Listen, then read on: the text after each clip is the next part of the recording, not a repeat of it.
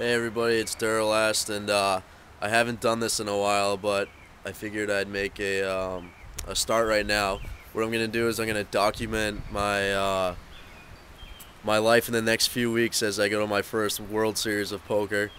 I don't really know what's gonna happen. I think I'm gonna final table at least one.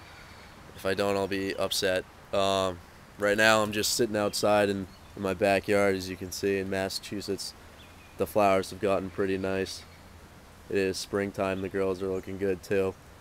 And I'm just coming off a week where I won about $25,000. I won like four tournaments, smaller tournaments, but pretty good nonetheless. And so right now I'm just taking a break off for about 3 days from poker. I've been golfing about every single day.